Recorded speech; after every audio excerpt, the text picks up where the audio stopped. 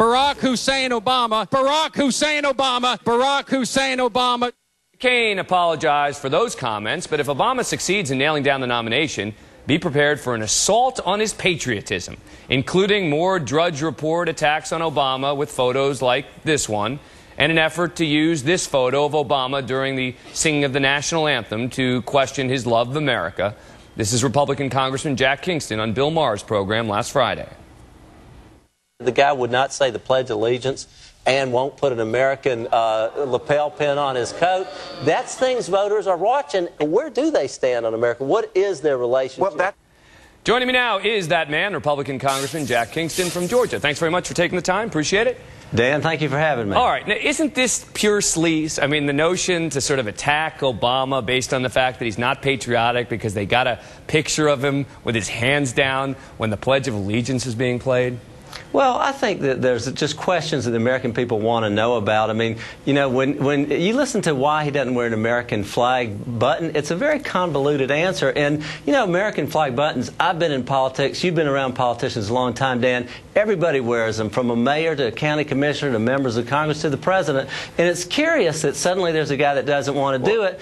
And if you put that with the wife's comment the first time in her adult life, she's proud of America, you run into be the #1 cheerleader in the country. So I think these questions aren't off limits. Congressman, first let me ask you, you're not wearing a lapel pin, are you? I will wear one, and I have worn one. I'm not making a statement about it. But do you see my point? And I'll bring one to you next show. I mean, I had no idea you were going to show up without a lapel pin, but it seems kind of absurd that you're saying that Barack Obama's patriotism should be questioned because he's not wearing a lapel pin, and then you come on the show not wearing one. Well, Dan, I don't follow that at all. I'm saying I will be glad to wear one. I have worn one, and I do wear one. But Barack Obama says he won't wear one. That's a completely different thing. Well, look, you're probably not wearing one right now. I'm not. Would you wear one? But of course, I would wear one. There you go. But I don't feel. But I wouldn't criticize someone who doesn't. I wouldn't say I'm going to question someone's patriotism. Dan, would I wear one at some time? I've worn one, I think, once in my life at one point for something. You know why these, as you call them, attacks? I don't really think they're attacks. I think it's just a little banner back and forth. It seems that the leftists have their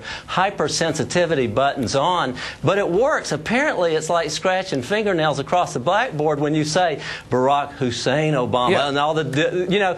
You're not going to suggest, but you know it's intentional. You would at least admit that including his middle name is an intentional thing, right? Absolutely. Okay.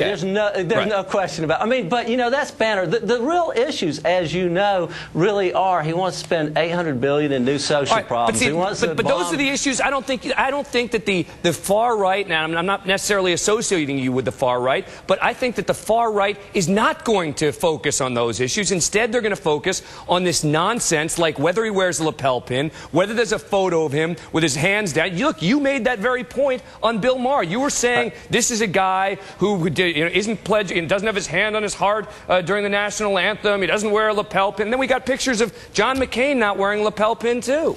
Yeah, well, you know, the interesting thing is it really does somehow strike a nerve on the left, and so I think the right's going to continue doing it. Now, but listen, you know, because it's innuendo, and it's not issue-oriented. On the Bill Maher show, I also brought up the fact that he was interested in bombing in Pakistan without their permission. Which isn't true either, because we just proved on our... he never said that either. I mean, he had a statement about that. Now, okay, would you agree that this is true? His health care plan is a $65 billion price tag on top of all kinds of other programs, which are big spending programs, and all that's relevant, but it seems like a lot of times the guys on the left only want to talk about the minutia. And I think, you know, this isn't minutia. I mean, Time magazine photo of Obama during the national anthem. Again, that to you is not minutia? Well, let me say this. I can bring that up, but it's the left that wants to continue talking about it, and that's why the right's going to do it. That's why the Bill Cunninghams bring up the middle name, because it seems to drive the left crazy, and we're having a good time watching it. You know, listen, Dan, you got to remember, Hillary Clinton has not been able to attack Obama. It's a powder puff contest because she has to be very, very careful. Well, Congressman, but in the general election, you don't have that problem. It's wide open. I got to wrap it up. Go get your lapel pin back on before the next time you come on the show. Make sure you're wearing it. I'll bring one for you. Congressman Kingston, thank you very much.